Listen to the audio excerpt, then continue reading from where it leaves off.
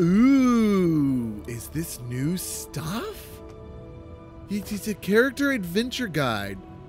What? Scouting area showing local completion per... Oh. Oh. Wait. What is this?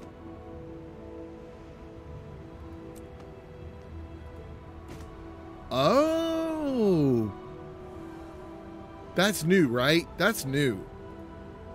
Guild Wars 2 10th anniversary. Celebrate Guild Wars 2 10th anniversary. Complete new achievements and earned the Decade Armor set. Read on the anniversary event and rewards on the website. Enjoy an anniversary boost for 4 days. Visit an ancient armorsmith in any capital city. Okay. That's pretty cool. I got a story to get to, though. I got a story. Has this always collapsed like this? Or is that new? I've never really clicked up here.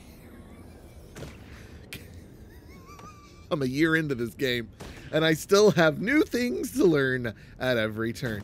Oh, I wish I could climb those ladders. Oh, that'd be cool. Okay, what are we doing? Find Steg. Find Stake Frostbeard and retrieve the sanguinary blade. Okay, so where are we headed? Down here?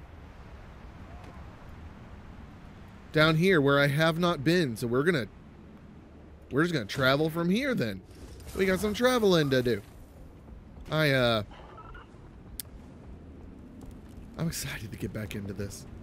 It's been a good few days. I had a hankering for just some relaxing Guild Wars 2 the other day, and I booted up my warrior that I used to get to I booted up my warrior that I used to get my raptor. That's right, Hank, you right there. Hi, buddy. And started like doing like entry level area stuff, you know, hearts and whatnot. It was just so fun. Hey, and I'm excited. I've got the loot drops on Twitch set up now. I don't know how that works. Do I have to be streaming Guild Wars 2 for that to work? I don't think that's the case, but I may very well stream Guild Wars 2 more. I keep saying that. The problem is I want to play too many games, and I go in cycles of what I want to play or stream. So you know what you're getting with me. You know exactly what you're getting with me. This is a fun game to stream, though, and just either accomplish things or not accomplish things. And I've been kind of in a mood to not accomplish things. You know, and by not accomplish things, I mean like nothing big. Oh, gotta level up. Nothing big, nothing like story related, nothing like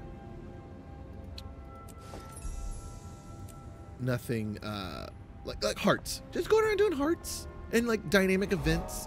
No raids, stuff like that. Dungeons, those sorts of things. Okay, let's follow the road. I think the road will take me there. It's fun to play and just stop and listen to the birds.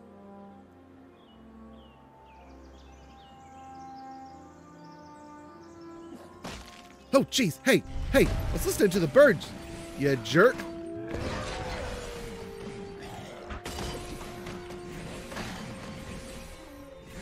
Oh, you did a little wolf call for a friend, did you?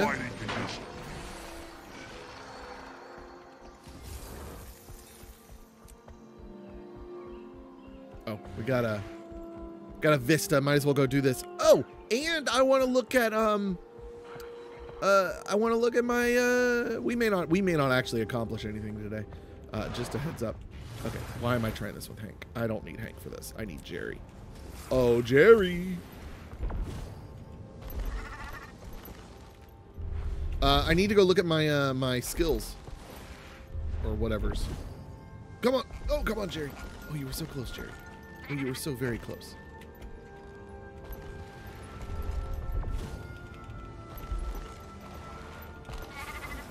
There we go. Oh, so pretty. Also exciting that Guild Wars 2 is out on Steam finally. That's great. I'm not running it through Steam yet. I haven't like launched it I did put it in my library. I don't know if I installed it there yet. Like, I kind of feel like I just kind of want it there. I don't know that I necessarily want to run it through Steam, although I do like to run games through Steam to track hours played, but the game tracks my hours played, so I don't need to do that. But Indigo recommended that I probably do Dominion, since I'm liking the, or Dominion? Domination? What's it called? Since I like the Greatsword so much. Whoops. Which is probably a good idea. So we're gonna look at that. We'll probably travel just here a bit, get to our final destination, and maybe we'll look at wait, where is okay, that is not, I don't think that's where I wanted to go. Stop. Okay, maybe I should have stayed on the road. Oh wait, I was on the road and then I got distracted by the vista. Not my fault.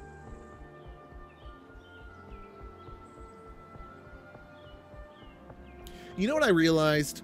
I realized something thinking about Guild Wars 2 the other day. Well, Kira had asked me, you know, if I was going to do anything to specifically target, like, the new Steam players, which, I don't know, I'd considered it, you know, making one of those videos, which would be fine, but they're a dime a dozen at this point. Everybody's doing that. I'm not that interested in it. Not in the game, but in, like, taking the time to make one of those videos, write a script out and stuff. That's just not my jam. But it did get me thinking, like, because I was watching somebody play WoW the other day, and I thought, you know, there's one big difference in WoW. I don't want to quite go there yet. I'm going to go get this waypoint. There's one big difference between WoW and Guild Wars 2 in the way I play it that I realized. And that is, in World of Warcraft, so much of my gameplay and progression was built around getting new and better equipment. Now, in Guild Wars 2, there is Fashion Wars. Obviously, that's a thing. But in Guild Wars 2, it is not... It's not... Oh, there's a... This stuff there. Poor little guy. Poor little guy. Here you go. Watch this. Pew! Get your jump on. Get your jump on, buddy. Oh, we can't go that way. That's funny. Oh, that's right. That's right. We got to go down. That's right. I remember this one. I remember this one.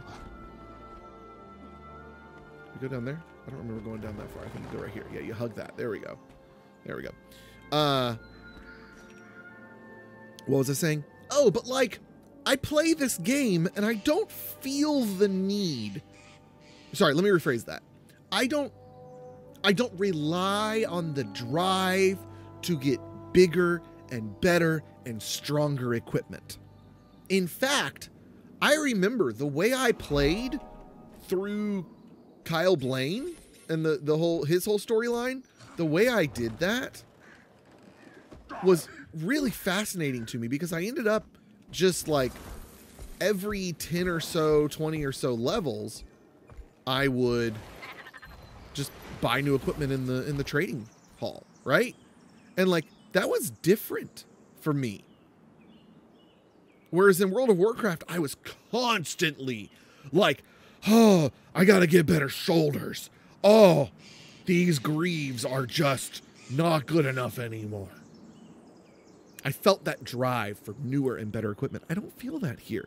And part of it, I believe, transition time, is because of the vast skill system, right? The specializations and things like that. I think that helps it, because hero points drive me more than new weapons and new armor and stuff. So let's look through this as we look out upon creation. There we go. Beautiful, beautiful, right there, as we block it with the window. Okay, let's take a look at these real quick. Right. Illusion of vulnerability. Inflict vulnerability when you interrupt a foe. So someone explained to me that interrupts are a mechanic in the game, but at this point in my training and ability and how I'm playing and what I'm playing. They're just going to happen on accident. Totally cool. Totally cool. So inflict vulnerability when you interrupt a foe. This trait can only affect enemies with defiance bars once per interval. Okay. Bountiful Blades improves greatsword skills. Mirror Blade bounces additional times, and Phantasmal Breaker summons an additional Berserker and deals less damage. Ah, okay. Okay, so Mirror Blade... Where's Mirror... Okay, Mirror Blade bounces between an additional enemy. Then bounces to enemies and out. Okay. And then Phantasmal Berserker. Throw an illusionary greatsword at your foe. Removing boons from struck enemies creates a phantasm that whirls through targets. So, this makes it deal less damage, but it spawns an additional Berserker. Good balancing there. This trait is, Empowered Illusions. Illusions deal increased strike damage. I like that. Rendering Shatter. Shatter skills inflict a vulnerability on hit. I like that. Dazzling. Dazing or stunning a foe also applies vulnerability. And what I'll probably do here is I'll unlock these and then play with it for a bit, and then I'll take a look at like what would be some better skills down here to use. Dazing or stunning a foe also, oh, got that one. Shatter skills also remove a boon on hit. That's cool. Egotism. Deal increased strike damage to foes with a lower health percentage than you. Ah, okay. Furious Interruption. Gain quickness when you interrupt a foe. Fragility. Deal increased strike damage for each stack of vulnerability on your target. Aha. You and your illusions deal increased strike damage to foes without boons. Disabling a foe removes boons from them. Shatter skills deal more damage. This bonus damage is doubled against foes that are not activating skills. Okay, let me read that again. Mental Anguish. Shatter skills deal more damage. This bonus damage is doubled against foes that are not activating skills.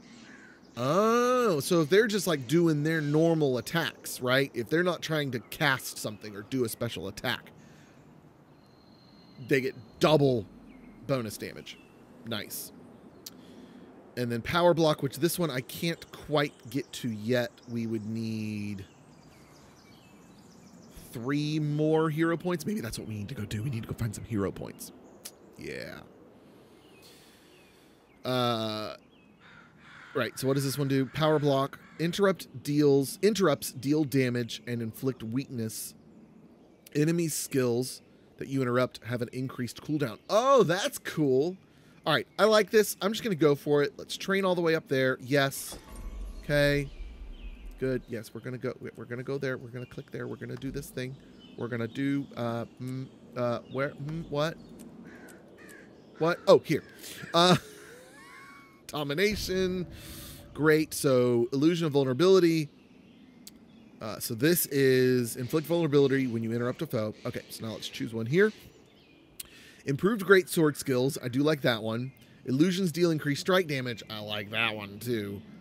And then shatter skills inflict vulnerability on hit. Let's go. There was one over here that was like, oh, well, I guess I don't have to have this one unless I want to use it.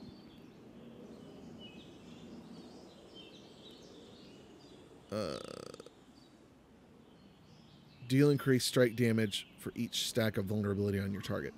You know what? Why not? Let's go with something basic for this time around. Let's go for something basic.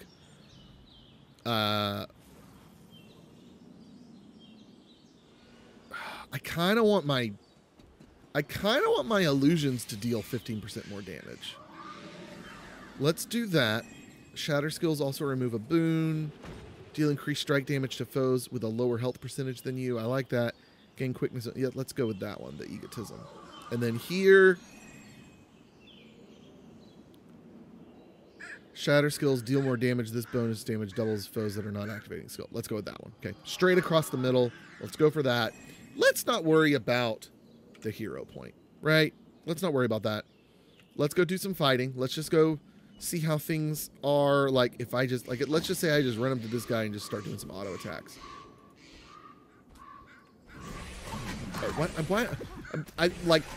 My brain was like, great sword, go right up to her, Kyle. I just like to get a baseline feel, right? I don't know who that other illusion was attacking. Who? Oh, the ram. Back in fighting condition. Okay, I definitely feel like I felt the increased illusion damage.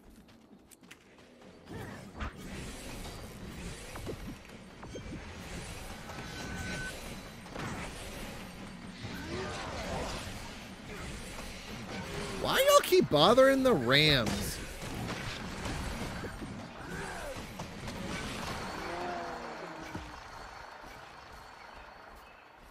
Cool.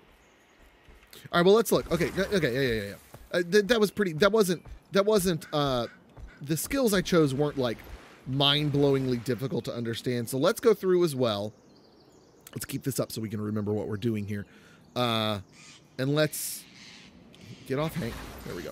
And let's take a look at these and remind myself what I have here, because I could also go. What am I looking for? Here. I could also go up here and train in more skills, because I still have lots of these to unlock as well. I could do 1 or 2 more if I wanted to. So this is heal yourself, gain additional health for each active clone. I like that. I like having my clones out. I do like the shatter skills, but I like keeping clones out as well. Boy, can I get back up to the clones really fast. So what's my other option here? My other option here is heal yourself whenever you summon an illusion. You know, that's a pretty good passive, especially if if I utilize the shatter skills more, that'll bring up more illusions. Oh. Okay, the active healing is better on this one than this one.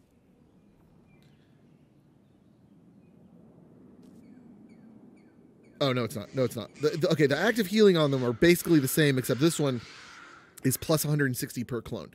No, I think I like the signet here. Can I see what the other ones are? I can. Reflect projectiles and heal yourself. Chant the mantra of recovery, instantly healing yourself. Receiving increased healing if you are below the health threshold. No, I like this signet. I don't know why I haven't been using that. Whoops. I just completely... I was trying to lean my arm on my cup on my table, on my desk. That did not end well. Heal yourself and reduce... Oh, heal yourself and reduce recharge of phantasm skills. Oh. Okay, that's cool. Although I just love the idea that I'm healing 110 every time I spawn an illusion. And then if I need to, I can get a boost. That's essentially the same as this, save for potentially, 400-ish. Okay. That's cool. Yeah, let's keep that. All right, so what are we doing here? We got more options here. Right now we're doing creates a clone every few seconds. I like that. And then it'll recharge shatter skills on activate. I keep forgetting that that's what that does. Improves expertise, blinds nearby foes, and stealth yourself. No. Improved condition damage, stun your foe. No. Grants swiftness and an additional random boon every 10 seconds. That one's kind of cool. Extends the duration of all boons on yourself. That's kind of cool to just get a random boon every now and then, but me. Decoy is what I have there. Mirror image, summon 2 clones to attack your foe. So that one is really handy, but I feel like... yeah, this creates a clone. Yeah, this creates a clone. This creates a clone. Okay, so I've got 2 skills over here that create a clone. This, not that. This creates a clone. This creates a clone. Because the phantasms become clones. Yes, yeah, if I remember that correctly. I know what I'm doing. I know what I'm talking about. So I think I'm happy with that.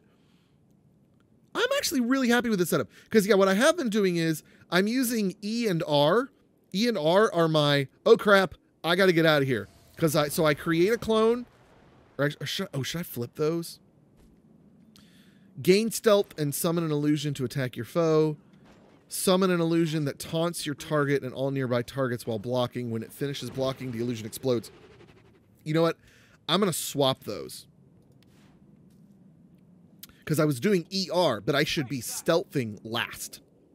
Right? So when I get in a bind, that's what I do, is I do ER. Q then I press if I want to reuse a shatter skill. Otherwise, there's always a shatter skill ready to be used, and I need to do a better job at rereading these and studying these to remember what they do.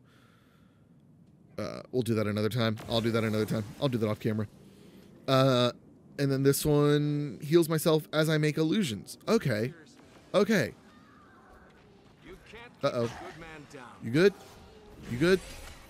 Okay, y'all good.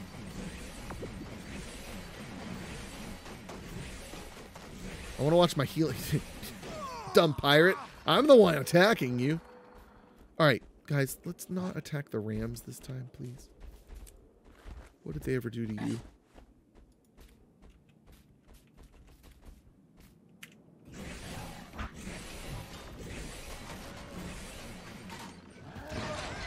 Well, that was fast.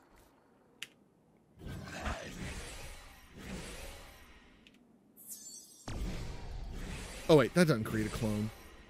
Oh, yeah. Oh, no, that just creates a clone every few seconds. Hello? Oh, I was too far away. I was about to say.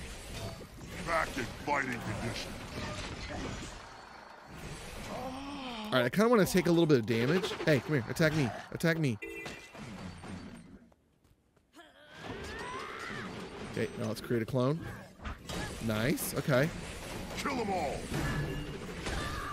Okay, cool. I just wanted to get a feel and like watch my health go up and make sure like it does work the way I work. You know what I mean? Like when you're dumb and new at the game, like reading it and then experiencing the skill are like helpful different things to do. There are words that I want to say. I've just got Kyle Bling. I've got Bling Brain. Bling Brain. I like that phrase. We're going to use that. So thank you all for watching. We're going to continue the story next time. Thank you for joining me as I discovered and educated myself on the domination track. And I'm excited to dive into it. I'm excited to unlock that last one, and we'll be done with it, and then we'll be ready to move on to other ones. So we will see you guys next time. Adios. Goodbye.